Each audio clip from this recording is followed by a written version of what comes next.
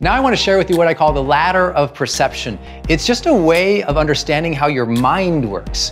So often we go through the day, something happens and it turns us into a bad mood, and for the rest of the day we're kind of wrecked and ruined and upset and frustrated, and it's not until we go home, have 5 glasses of wine that we finally chill out, right? So what can you do in the middle of the day to get yourself back? It's just helping you understand, well, how do your thoughts work? How is it that you're getting into these times in your life where you're just emotionally so upset or so frustrated, or you feel like you're just not in control? And how can we use that same reasoning to figure out how can you shape a more positive mindset? Because we all want to feel better, right? We want to have more positive thoughts. It's just hard when the day is crazy. We all want to have a lot more buoyancy and vibrancy and pop to our life, but it's hard when we keep taking in so much information that's not always positive, right? So this is going to be a way to explain how to get you in a better mindset. And it all begins with this first part. The first thing that happens to shape your way you think is you get some information, right? Super basic, I know, but hold with me for a second. Sometimes we don't realize how much information is coming in that is turning us into a negative person. And sometimes information happens and we grab hold of it and make it more than it is. I mean, has anyone said to you in the last couple months, hey, it's not a big deal, calm down?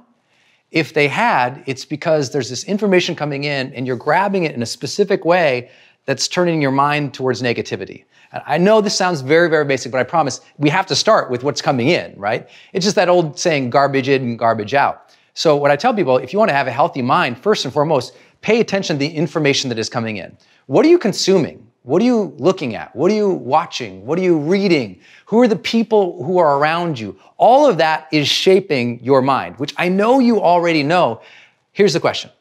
When's the last time you did sort of an assessment or an analysis of the people and the information coming in?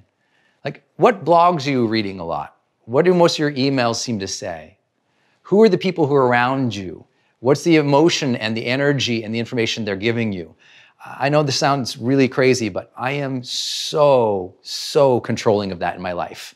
I don't have a lot of negative people who are always giving me negative information. I don't consume very much media at all. I don't watch horror films, or I don't consume a lot of information that just tends towards the negative at all. Not because I'm Pollyanna, because I understand how it's going to affect me long term. So pay attention to the information you have coming in. Second, as the ladder goes up, well, we get the information and then we interpret it one way or another. This is where obviously we know we see something, some information comes in, we interpret it as bad or good, positive, negative, something I need to interact with and react to or not. The challenge is most people take little pieces of information and they blow it up and they interpret it to mean something very personal and very negative. If you're in a place where you feel like you have a lot of arguments and fights, it's rarely about what's coming in, because we all deal with negative information or bad things, or the day gets interrupted. It's how do you interpret it? Then as we move up, we move to identity, right? This is, what did I see? What does it mean, positive or negative? Then it says, what does this mean about me specifically, right? And this is where people take things very, very, very personal. You know, someone comes in to work and says, well, I have some bad news. We're going to have to let some people go today. And then they interpret it, oh my God, this company's going to fail. Oh my gosh, I'm going to have to quit. Oh my gosh, I might get fired. Oh my gosh, what's going to happen in the future? And then identity. Here it is again. I failed again. Here it is again. I never seem to get good things from me. Here it is again. I just don't seem like I'm deserving of anything. And people take things at a personal level into their identity over a period of time. Now you can see how this ladder is building, because negative information can come in, you interpret it negatively, and then you take it personally negatively. And this is what happens to people. They don't realize little simple things. Someone cuts you off in traffic. How do you interpret that?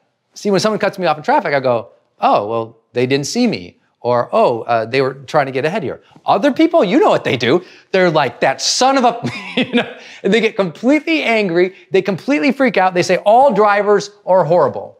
I hate this commute. This sucks. And then they say to themselves, that I did it so personally, they say, you know what, I'm going to get back at this person. I'm not going to be wronged. I'm not going to be disrespected. So they speed in front of them and cut them off, because they took someone passing in front of them to be what? disrespect to who they are. Because they're a person who always feels disrespected. And if you always feel disrespected, what are your thoughts going to be like? So you see how all this is starting to build to how you feel, and then it shapes what you intend in the world. What are you going to do? Right? Your mind is all focused towards this one simple set of questions. It's, what does all this information mean? How do I need to interpret it? Pay attention to it, not pay attention to it. Important, not important.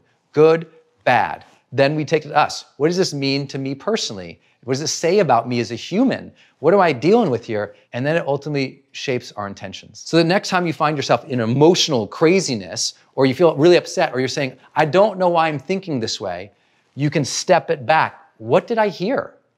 How did I interpret that? What did it mean to me? What do I intend to do? Because all of that led to what you ultimately do, the initiative that you take in the world, right? What you're actually going to be doing.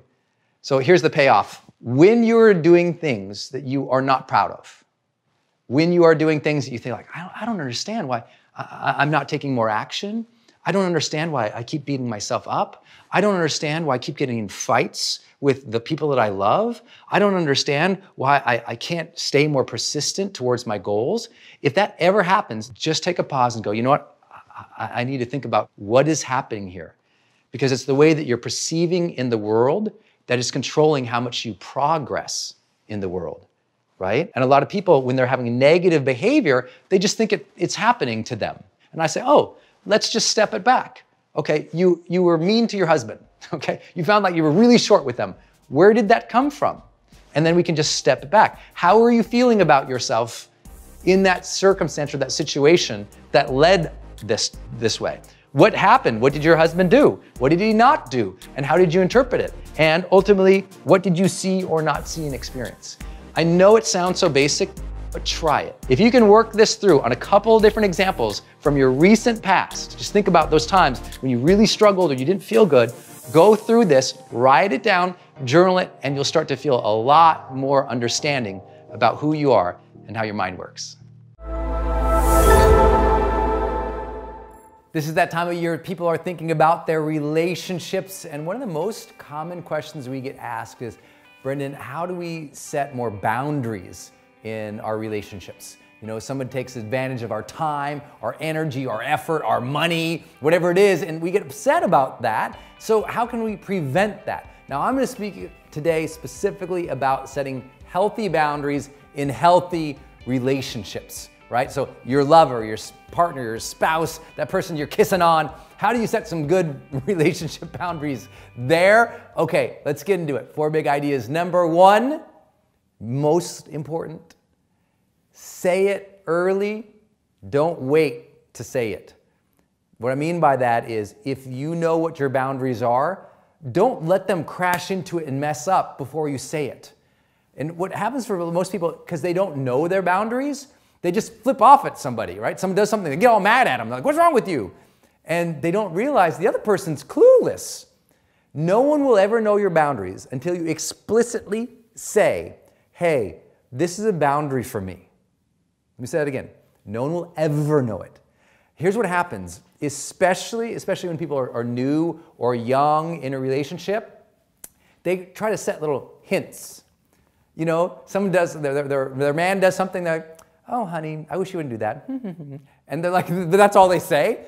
That is not enough, okay? Men, by the way, are thick in the head. They need explicit, direct communication. If you set little hints or little traps, they're not going to figure it out, ever. Not 5 years in the marriage, not 10 years. Boundaries need explicit communication. You need to say, hey, you know what? This is a real boundary for me. I'm not able to do that. I don't like that. This thing is really important to me.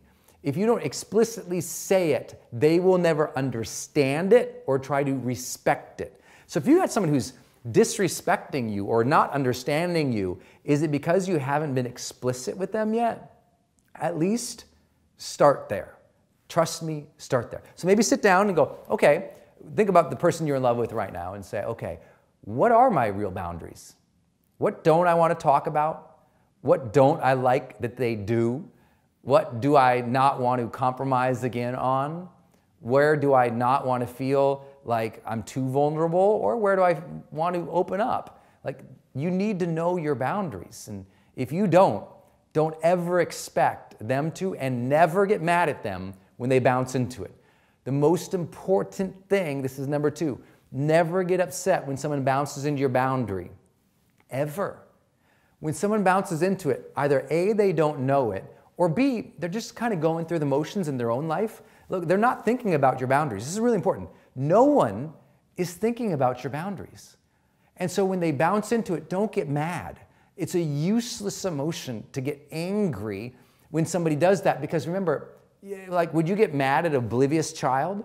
Well, most adults are obliviously going through their day automatically, and when you're going through your life automatically without full adult vibrancy and presence, you're going to do some dumb stuff. So don't get mad. Just once it happens, again, turn back to explicit. Hey, I'd really like this. Could you pay attention to that? I would also say one reason you should never get mad is, do you know theirs? What are their boundaries? Do you know their boundaries that make them too vulnerable? Like, if you go there, do you know their boundaries of what makes them upset?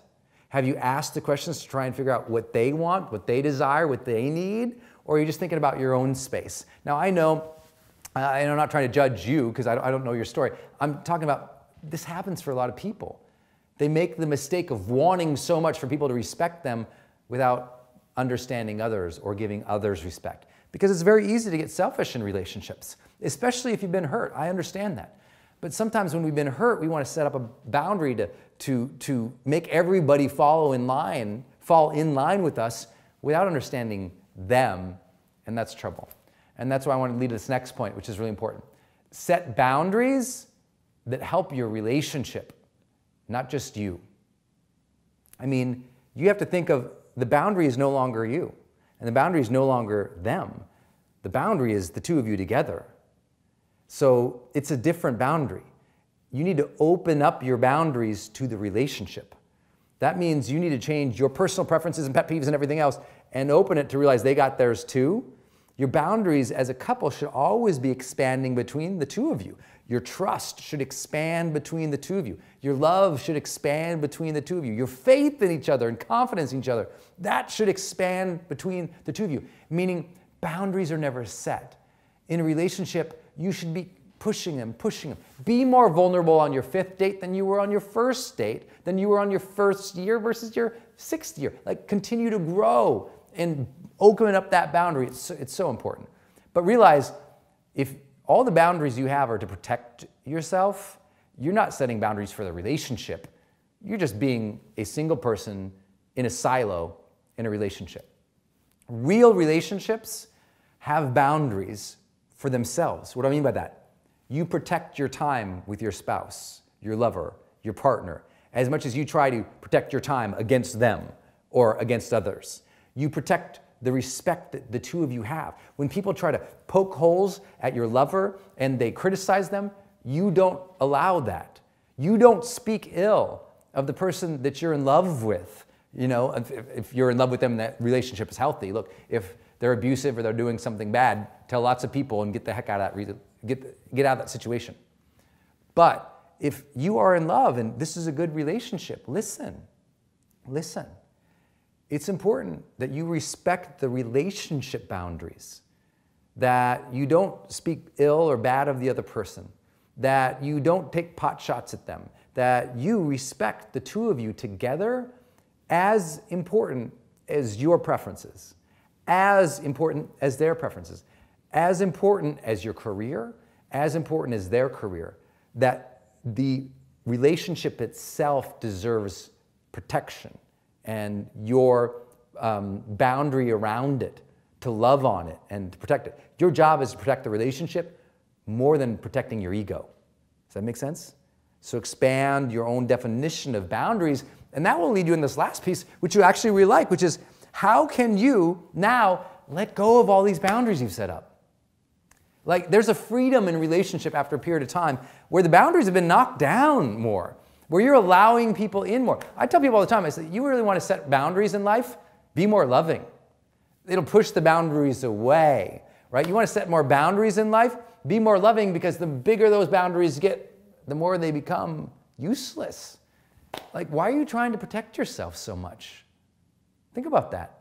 After a period of time in a relationship, why try to protect yourself so much? Open up again. Open up those boundaries. Now, again, if you're in a relationship where there's abuse, mental, physical, emotional abuse, then your job needs to be exit, period. Your job isn't change the other person. Your job, exit. Set the boundary, exit. That's the answer, period. If you're in an abusive relationship, go, right? Go get served. There's plenty of services in your local communities. Get support, ask for your friends, but get out of that relationship because the abuse will not, they're not going to suddenly remember not to be abusive. That's where they're at, and you can't change it. So set that boundary clear and clean. But if you're in a positive relationship, love more in that relationship, be more vulnerable, let that thing come open. Now, obviously, you can tell I'm just answering your questions here, and I'm going off the top of my head, but I hope it serves you because the reality is most people, they're trying to protect themselves too much in life because they got hurt. But I had to learn that lesson too. I had a terrible breakup when I was a young man that caused me and led me into depression and ultimately suicidal thoughts. And I did what we all do. I didn't want to get hurt anymore. So I built up boundaries. I put up walls. I put on a mask. Whatever metaphor you want to use, I was trying to keep out the bad people, but at that cost of letting in good people. So I always say sometimes in our own boundaries, in our own efforts to protect ourselves, we block out the very things that we so desperately desire. So it might actually turn out in your life, you didn't need more boundaries, you need to let a few of them go. Be vulnerable, be open to the universe, be open to your spouse, your lover, your partner again, and you'll feel a different kind of energy enter that relationship that you will sense is a big part of the charged life.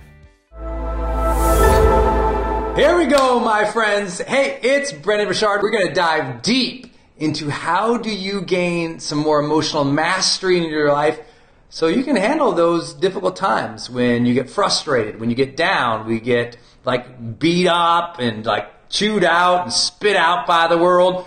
What are you going to do to be your best self? That is the topic of today's conversation.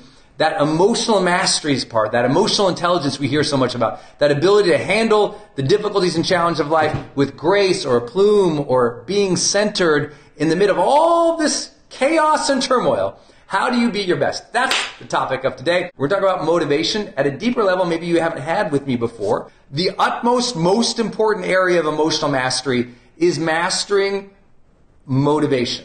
Now, when I say emotional mastery, you're like, wait, isn't motivation just a topic, an area? I'm like, no, motivation is an emotion, right? A motivation is a emotion that you feel a drive, a sense of hunger, a sense of want, and a sense of desire to make something happen.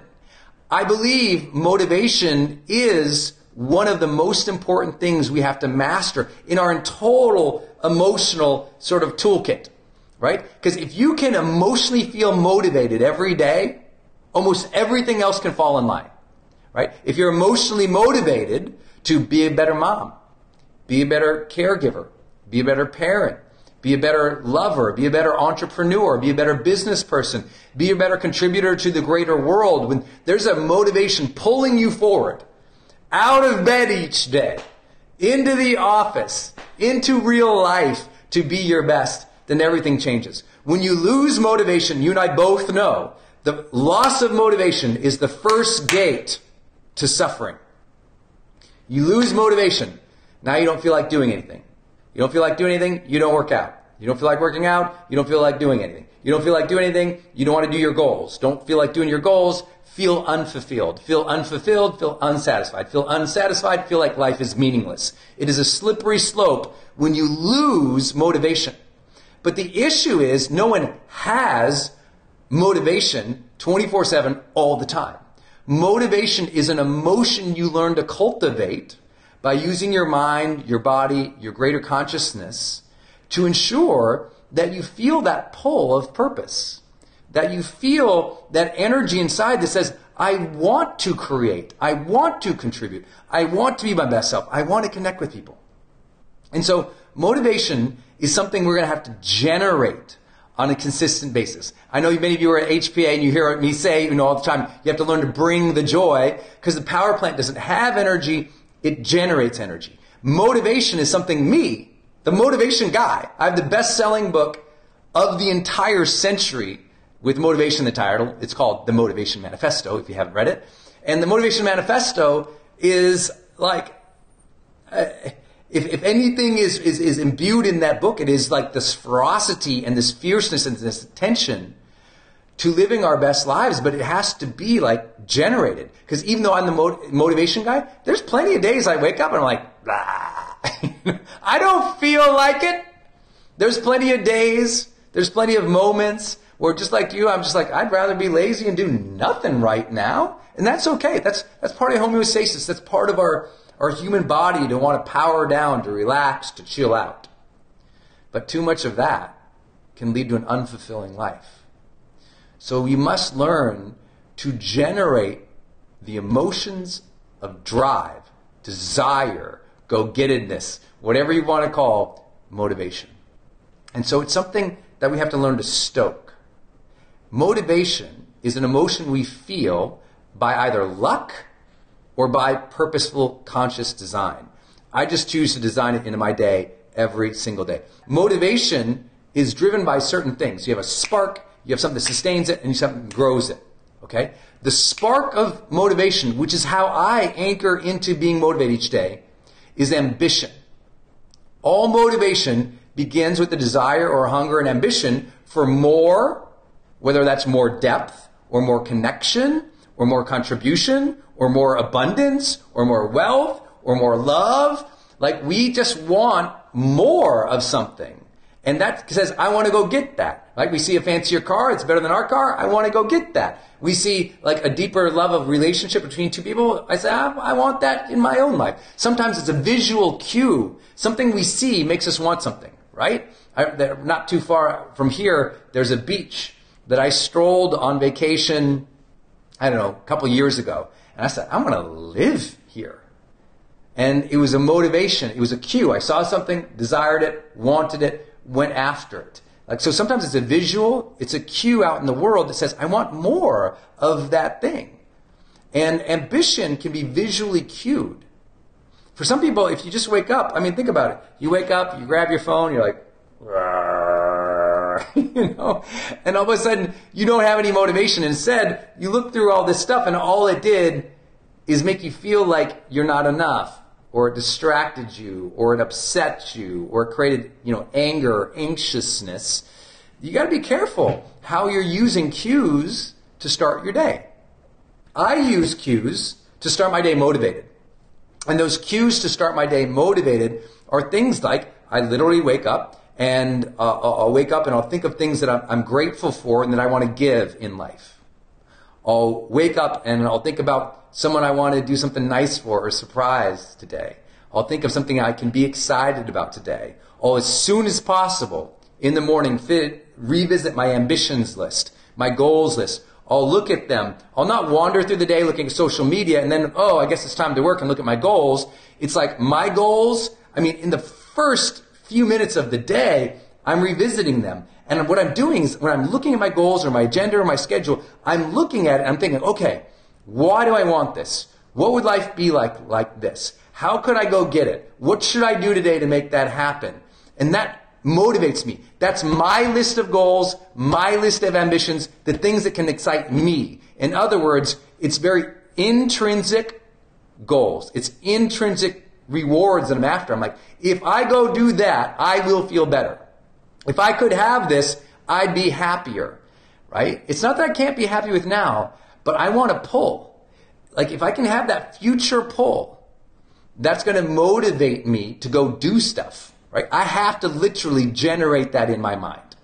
And so when I have that connection in the morning, then my takeaway for you is connect with your ambitions every morning, very first thing in the morning.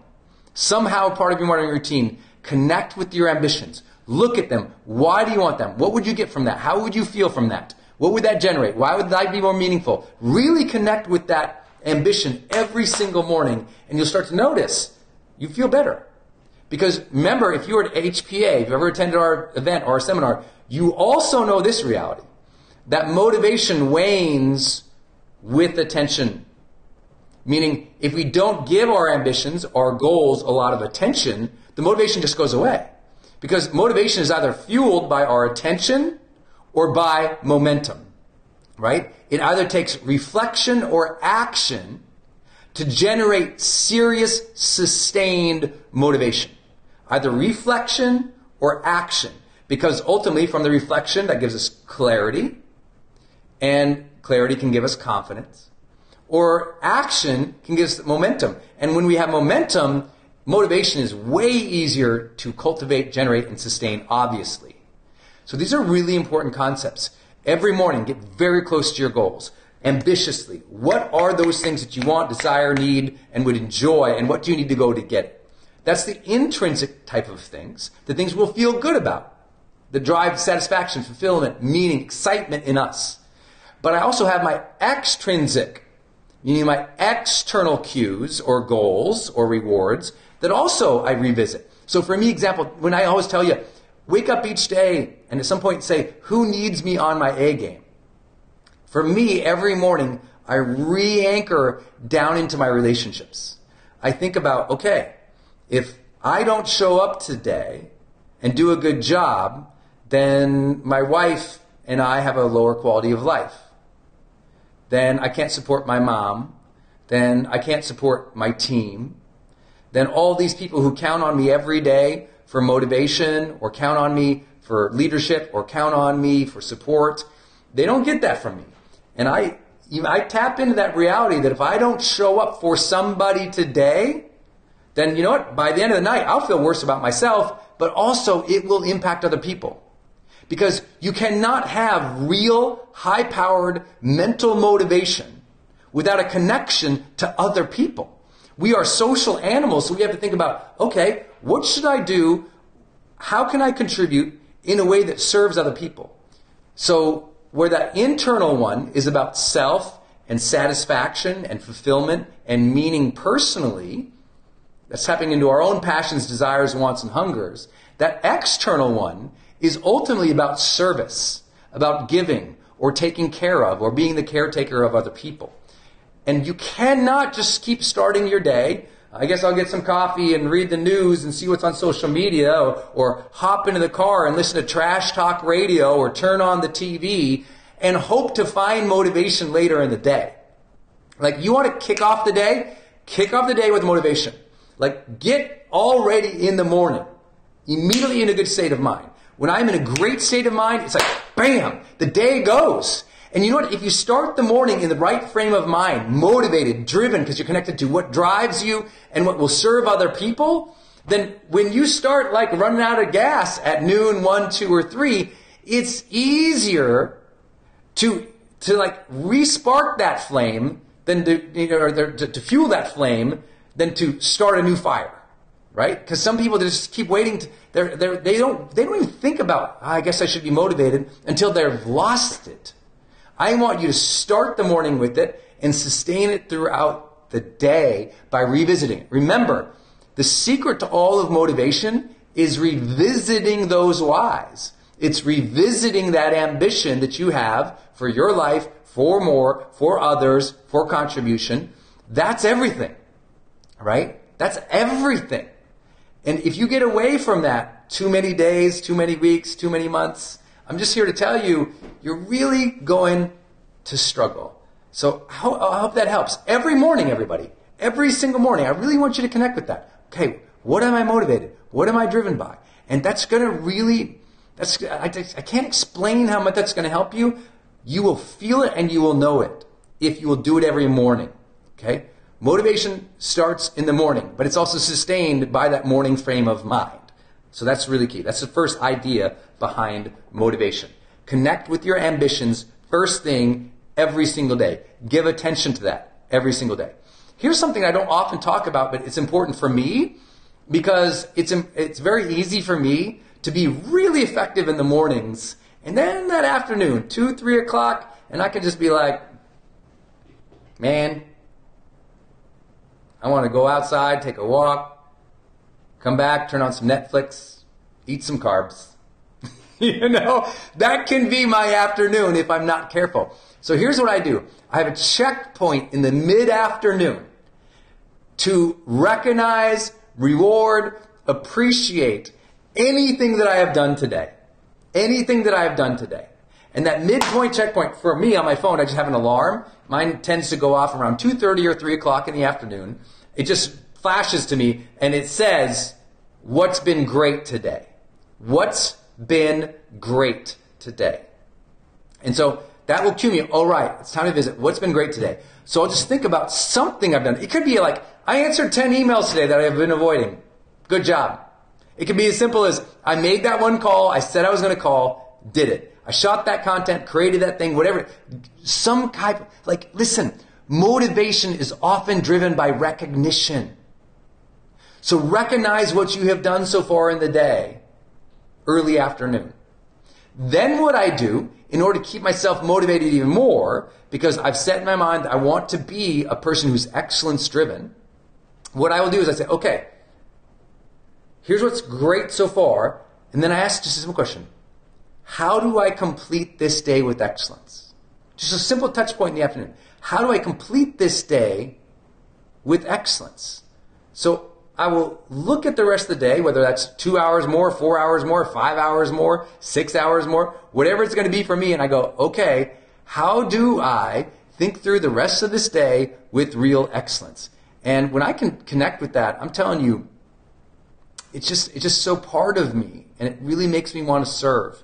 So please think about having a mid-afternoon connection point to keep yourself motivated. You'll feel a whole different quality of life come in. I promise it's a different experience for people, because most people, they're just running and gunning through the day. They don't realize or understand or accept how challenging it is to lose motivation. And so many people, they've gone weeks without being motivated. They're going through the motions, but there's no energy.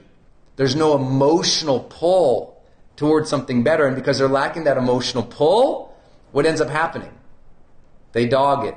They don't contribute as much. They react and sort of create, and all of a sudden a couple of weeks later, they're like, I don't know why I'm so unfulfilled. Well, no duh, you're so unfulfilled because you haven't been tapping into that emotion of motivation. When we lack motivation, it is a slippery slope to suffering. So please recognize that you must cultivate more motivation. What else can you do? Well, I'll tell you, it's like ambition, attention to those ambitions, effort towards those things. I think all of that is really, really, really clear. But I also really believe that a lot of motivation is simply lost because of fatigue. So let's say you're doing all those things, but you're wiped out. You're tired. Like, a lot of motivation really rests on how you feel physically. If you feel lethargic, you feel tired, you have the flu, it's harder to be more motivated. You can still do it by doing what I've talked about. Re-cue yourself, reconnect with those things. But health-wise, it's really critical for you to say, okay, if I want to be motivated long-term, I need to feel greater levels of mobility and energy in my body. So if you ever hung around me, I'm constantly bouncing and moving and breathing. And if you've been with me at HPA, you see some of these practices, this breath work that I do, that I'm activating and opening up my body so that my body says, let's go, versus, right? So my body's not like, oh, I ate this terrible thing. Instead, my body says, I feel refueled. I feel ready to go. Let's go. So I manage my sleep, my diet, my health in ways that support my mental clarity and energy. And I know that, sometimes people think motivation is just a mental game. I'm like, yes, but your mind and your body are connected. If your body is lethargic, so is your mind, right? That brain-body connection is real, y'all. And I know you know that. You've been sick, you've been tired, there's other times when you've been out of shape, you feel terrible. So I'm here to encourage you, as I always do. If every single month in High Performance, I have to cheer you on to get in better health, to prioritize your health, to sleep good, to eat well, to move. If I have to do that every single month, I will do that. I will be your champion. I will cheer you on. I want you in excellent health this year. So please hear me cheer that on every single month, because I just know I get you in better health. I get you in better mental health. We get you in better mental health. It's easier to sustain that fire and that drive, that purpose, that motivation, That thing will bring you satisfaction, joy, and meaning. I know you guys get this, but I want to fire you up today. Like, this is something you must fire up on your own. This will be fleeting. Of course it's fleeting if you never look at it. I tell you all the time, no wonder you're not motivated. You haven't thought about what motivates you in 3 days. Just think about that. No wonder you're not motivated. You haven't thought about what motivates you in 3 days. Every morning, I'm a deep dive in what's going to motivate me. I get excited about it. I look at it, I'm like, okay, let's go. If I didn't do that, I need coffee.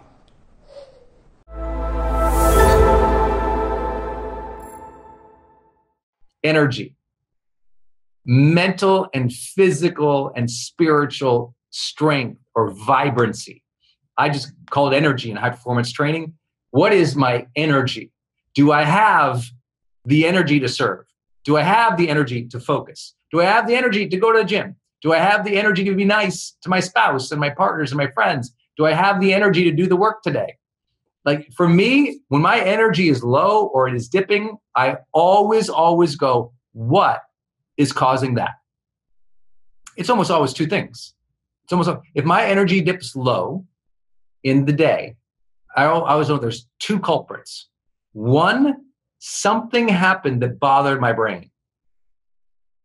I got annoyed, frustrated, or hurt by something. I got annoyed, frustrated, or hurt by something. And it happened recently. It happened in the last day or two. And it's affecting my energy right now. Your energetic state right now is a hangover. Your mood right now is a hangover effect. Not always negative, it can be positive.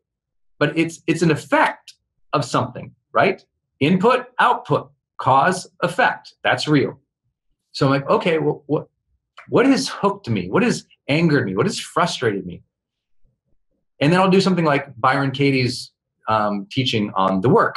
And I'll just flip the question, or I'll flip the feeling. I'll say, okay, what would my life be like without that thought? Is that thought true? What's the opposite of that thought? And I'll just question those things that annoy me, frustrated, or hurt me. And then I'll do the physical work again of releasing those things. And if I need help with releasing those, many of you guys know I love and invested in the tapping solution. So I'll just tap. I'll just go into my mind, for those who know tapping, and I'll just do a tapping routine. For those who want to learn tapping, you can learn it in the GrowthDay app. There's a course in there on it already. And so I'll just do something physical to release that tension. But again, I said there's two reasons probably for my low energy. Is one, something mentally or emotionally, it hooked my brain. And it's lowering the quality of energy I feel in life. The second one for me, which is big, is the last 72 hours of physical exercise and nutrition. It's like you feel right now what you consumed and how you moved in the last 72 hours. Most people think it's only during the day. No, the food you ate 3 days ago, that's still in your body. The supplement, the nutrition from that, the macros from that, whether you burned it off or not, the energy, the energetic effect culminates 1 day, 2 days, 3 days. And that's why sometimes people, if you've ever done a cleanse or something, you don't feel that much different in the first day or two, but by day 3 or 4, you start like getting like this amazing clarity. Why? That 72-hour cycle of biology that we humans have. It's why when I know I'm going to teach a seminar to y'all, like I'm going to go, like I've been blessed to, a lot of the industry knows, we teach the single 2 hardest events in the world. When it was High Performance Academy and then Certified High Performance Coaching, these are literally 9 hours a day on stage, often by myself, and used to be, now I've got a little smarter about it, but it was intensely difficult. And if you see me on stage, I'm not sitting like I am now in this little room in quarantine. I'm like bouncing the whole time. We're dancing the whole time. I'm running back and forth, the flip chart down in the audience, walking around. I do a marathon a day in steps, jumps, and movement, right? It's unbelievable. I got to eat 3 times the calories to pull off each of those days. And I can tell you, when I'm on stage and I'm not feeling it, I don't go, wow, what just happened last hour? I'm like, okay, what was the last 3 days here? When was I moving? How was I recovering? What was I eating? When was I moving? How was I recovering? What was I eating? And I'll run that through over and over, and I'll identify. I'm like, oh, you know what? There was that 1 hour after that stage, I was all hyped. I didn't eat. Or, oh, you know what? There was that time. You know what? I should have spent another 20 minutes meditating or sleeping. Or I just run back. So I want you to do that. Anytime you don't feel well, I really want to cue you to develop the habit. This is like my advanced habit. If I don't feel well, I'm like, okay, 72 hours. What hooked my brain or my ego, maybe frustrated, angry, upset? Let me release that right now. That's the first thing, a release technique again. Second thing is, okay, have I moved and what did I eat? So it's like, oh, on Friday, I had those 3 glasses of wine versus that 1. Got it. That's a lingering effect. Okay, that's good. That's good to know. Or, oh, you know what? I really just wanted to cheat and I did, but now I'm paying for it. And listen, I'm not here to judge anybody. Whatever you want to eat, consume, the stuff that you do, not my business. My business is reminding you that wellness is experience of life, and you have either defined what wellness looks like and feels like to you, or you have not. And because I have, this is so important to me. I hate when I don't have this. Lacking energy to me is so painful that I structure my life to ensure I have it. I don't know about you, but I've laid in hospital beds for days. I don't know about you, but I've served in hospice and saw people who couldn't get out of bed and had their last breaths. I don't know about you, but I've had those times on stage or service or moments with family or friends when I didn't feel energy. And because I didn't feel energy, I didn't do a good job for them. And I hated those moments. I want to do a good job for people. And I think to do a good job for people, I got to care for my energy. And so I always tell people, if you haven't gotten healthy for yourself yet, do it for the people around you who are getting the shrapnel of your bad energy, negative energy. There's shrapnel from that. There's emotional trauma from that. There's stuff from that we got to make sure we release and not hold on to. And I know you guys know all this, but I hope it helps you. The practice I have is a 72-hour assessment of my energy. Whenever I dip, I'm like, let me do my little 72 hours. Where was my ego hooked, annoyed, or hurt? Let me let that go. What was my fueling routine, my movement routine? Oh, no wonder I feel like crap. I've been sitting for 3 days. Oh, my back is mad. I forgot to stretch. I didn't open up my body and my breath with a workout, a walk, a bike, a run, a hike. I didn't move. No wonder. Oh, gosh, let me go. Come on, honey, let's go for a walk. And just get that movement back in. Get that movement back in. For those who've studied me with high performance work before, I recommend like a 2x2 or a 3x3. All that means is like every, twice a week, you do a, high intensity workout at least twice a week, or 3 times a week. You do 3 times a week. You do a, a 2x2 is once a week. You do a HIIT training, and once a week you do a 60-minute cardio training. That's a 2x2. A 3x3 is you're just adding more to that. So you're doing a one session HIIT, 1 session long cardio, 1 session some other type of movement that you love to do that just opens up your body and gives you flexibility, maybe like a yoga or something. But whatever your routine is, did you move? Everyone knows the number 1 challenge to long-term health is nutrition and movement. Number 1 and number 2. And people always say, no, it must be sleep. I'm like, number 1 and number 2 are the greatest weapons you have for greater sleep. It is your nutrition and it is your physical movement that gives you the ability to sleep well. Now, guess what? When you have reverence for life and you're releasing that tension throughout the day, emotionally, letting go of that ego or that hurt, now you sleep like a baby. Like I've been blessed with sleep for a long time, not because it came natural, because I sucked at it. And I said, I got to get better at this. So I changed my nutrition. I moved more. I did more emotional releasing of tension. And those were part of my days. Remember, wellness is not something you do once in a while. it is the experience of life. You have to do these many times a day. Also, for those who've studied for a long time, with energy, every 45 minutes, I'm up, I'm bouncing, I'm moving, I'm opening up all the meridians on my body. I'm taking 10 deep breaths and bouncing in place and closing my eyes to rest. That energetic movement every hour, that breath work every hour, that opening meridians every hour, it's how I'm annoying all the time. It's like, you hang out with me like, wow, that guy goes all day. And he's in it all day. I had to train that. You're training your focus right now.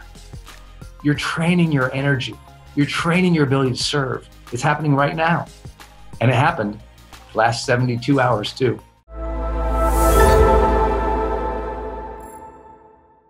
Today in Growth Day, we are taking on the topic of handling conflict better. I know this is such an important topic because sometimes your relationships, they start falling apart. Sometimes some at work has you frustrated. Sometimes you find yourself getting an argument after argument. Sometimes you feel like hooked or triggered emotionally by what other people are doing. And you figure like, how do I handle this better? Because conflict and crises aren't going away, because building relationships are never easy. And so we have to ask the tough questions of how do we get better, knowing that those things will always be there? How do we manage our internal state, our own personal development better so that we can be in the moment, be present, and solve things versus making them worse? Okay. My first teaching point today will cover the themes of almost everything else I'm going to teach today. So it's 3 simple phrases. Okay. 3 simple phrases. If you ask me, Brendon, help me manage conflict better for the rest of my life, you get, 3 phrases. Here is what they are. First phrase is shared future mindset. When we enter conflicts, it's so often we get so myopic. We take things personally and we just want to win. So we want to just crush and trounce the other person and debate them and make them look dumb because our ego wants to be right. And we forget we got to wake up with that person tomorrow morning. Maybe that's your spouse. We got to go to work with that person again tomorrow because it's Tuesday. We got to, see that person again in our neighborhood. That person who we're about to have a conflict with, they're probably going to be there again. And once we can realize, I'm entering the conflict. This is about to get, heated up. We're about to have some debate here, or you're already in it. If you can adopt the shared future mindset that, we're going to share a future together. I'm going to have to see her again. I'm going to have to work with this person again. I'm going to have to deal with this probably again and again through multiple more projects in the future. Everything will shift. You'll approach the conversation differently, more strategically, more thoughtfully when you keep the future in mind. Usually what happens in the moment of conflict, we just throw out the baby with the bathwater or whatever that phrase is. I don't even know. I still don't know. Why would you say that? But you understand what I'm saying? What happens is you just toss out the whole relationship because you're mad. And the ego goes into self-identity, disconnects from the other person and from the future, and just gets in fight and flight mode. From that place, we've already lost. So deciding and determining we're going to have a shared future mindset is important. And importantly, if we're talking about relationship or partner or spousal, conflict, somebody who you really love, if the two of you have in mind, a compelling future together, right? You have shared interests, shared goals, shared adventures coming up. If you can always ground your relationships in the reality that you're building something together, if that pre-exists, then moving into a conflict, you're more likely to resolve it more quickly and amicably, right? Research shows even just having a couple have a conversation about something they're interested in doing or something good coming up in their future before having them talk out a difficulty makes that difficulty or that conversation of conflict so much more smooth, so much more short, so much less accusatory. It changes everything. Grounding ourselves in the future. I think it's important. Starting off the bat with relationships, thinking, I'll work with this person again. I'll see this person. I'll care about this person again. It can change everything and can really shift everything. The second phrase I would say here is respectful process. How many of you have ever been in a conversation, in a conflict, and you were just trying to be thoughtful and try to be calm, and the person you're dealing with was not respectful? All right. Yeah, I'm sure a lot of hands raised here in the Zoom, at least as we're doing this. It's very, very frustrating. And soon as we lose respect in the conversation process, all is fair game in war. And so it's a very challenging thing. We have to go into conflict situations, but adopt this philosophy overall. I'm going to treat people with kindness and respect, even if they don't treat you that way. For those who don't know my background a little bit, this is a topic I really love because, if you don't know, my master's degree was in communication studies, and I focus mostly on leadership communication. And in that process, though, I got to do a lot of mediation, and including peer mediation. So I was mediating, students in college having conflicts. I was mediating, professors and students, administrators and professors, local community members and administrators. Like, my job was literally 2 people come in a room. They are in conflict. They cannot resolve it. They've already tried. They do not like each other. And here they are. I even did some court referred mediation, which in like a divorce case, they'd bring in the couple and I'd have to work with them. And mind you, I'm in my early 20s. And it was such a great training ground. I mean, for 2 years, I just got to see how terribly disrespectful people can be toward each other, even when they both want to solve it. And a big part of mediation was teaching people in advance of a conversation that this process, we were going to keep respectful, that the expectation was that this is going to be a respectful conversation, because otherwise we couldn't solve it. And they already usually knew that. I've done a lot of coaching, as you know, over the last 15 years. I'm a certified high performance coach. And over these 15 years doing it full time every single week, a lot of times I'm dealing with conflict situations and couples, or conflict situations between co-founders. And soon as it devolves into disrespect, it is 10 times harder to pull it back. It is so much more difficult. And so you'll hear me talk about how you can maintain that respectful stance with your partner or the person you're having conflict with, but also know that the expectation has to be had in advance of the conversation. Sometimes you react in the heat of the moment without stepping back and setting the frame for the conversation. As simple as, if you feel hooked or triggered, saying, could we talk about this in like 30 minutes in a much more calm way? I just need to go reset. And coming back with the expectation and the conversation. Let's try this again. I want to be more respectful with you. I know that we love and care for each other, or I know that we need to work together, or I know that it hasn't been easy. So let's try this again. Let's try to do this with kindness and care for another, and we can solve this together. I know we can. A simple reset into the frame of respect can change the outcome as well. And the third phrase, so the first phrase was shared future mindset. The last phrase was respectful process.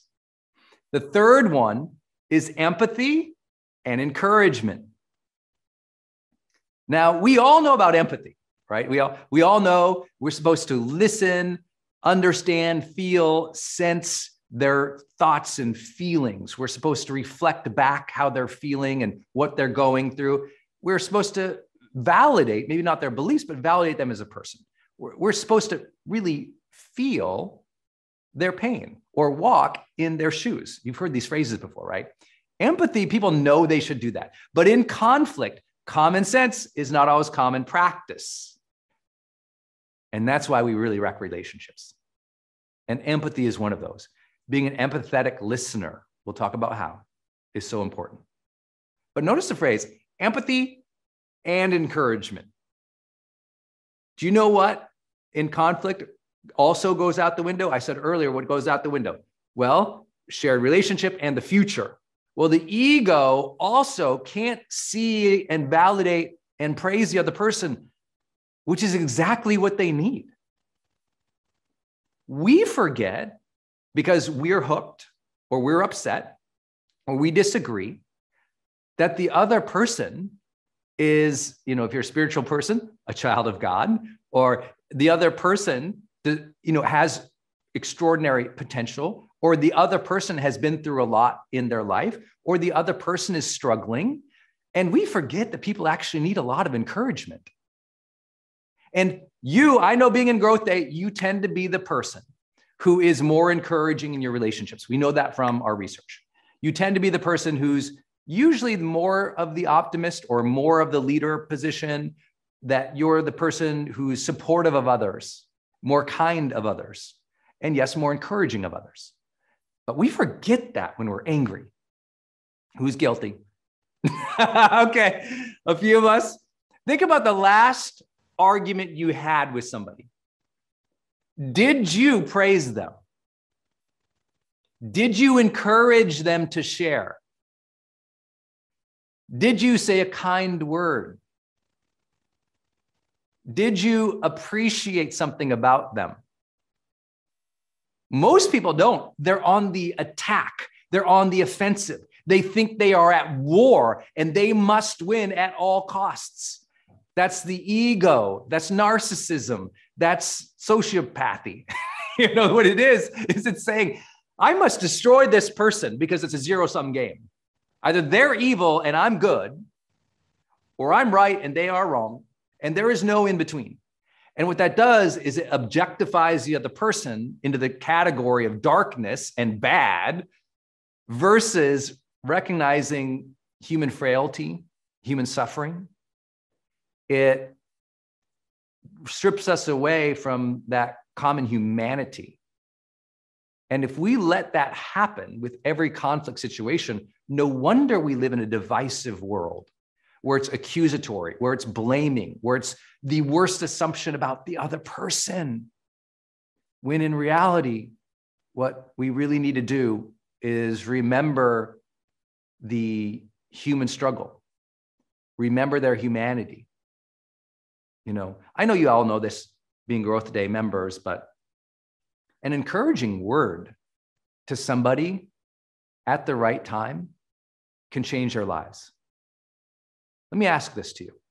Do you believe that it is true that some point in your life, somebody gave you some encouragement, maybe some praise, validation, respect, appreciation, honor? They kind of told you you were capable and it changed your life. Did that ever happen for anybody here? Ever? When someone encourages you, it changes your life. Well, then can't you get to the logical conclusion that if you encourage somebody in a conflict situation, it could change the tone and outcome of the conflict? If a simple piece of encouragement can change someone's life, couldn't a simple piece of encouragement change the outcome of conflict? Boom. Everything changes. The second you get that, like, whoa, encouraging another person in conflict could change the outcome, make them feel respected, make them believe in themselves, make them feel honored, make them feel appreciated, make them feel heard, make them feel validated in some way, even if at the content or topic level you disagree. This changes everything. When you can encourage another human and still debate a topic, now you're a mature adult. Before that, you're screwed. Forgive my language. Before that, you're locked into unconscious immaturity. And I don't say that flippantly. We've all been there. We've all lost our stuff in a conflict situation. We've all said things we regret. I'll remind you, no one here is trying to be perfect in Growth Day. Our job is to prompt you with new ideas, new phrases, new mindset, new ways of thinking about things. But just think about this. The next time you're going to go have a strong or difficult or conflictual conversation with your partner or your spouse or someone you're in relationship with intimately, imagine if you just said, okay, we have a shared future together. I'm going to respect him or her in this process. And I'm going to make sure I encourage them a little bit. If you did those three things, if you entered it from those three frames, a very different energy happens in that relationship, a very different one. So a lot of these themes are going to come up. That was literally my first point. So all of that was my first point, which is the three primary phrases: shared future mindset, making sure we have a respectful process, and encouraging other. This will change everything. This can be your day for personal growth. This can be that day you committed to and you remember and you go, that was the day I got myself a community. I got better coaches. I committed to making my life the absolute best that I could. This is that day. Make today your growth day. Click the button on this page and sign up right now.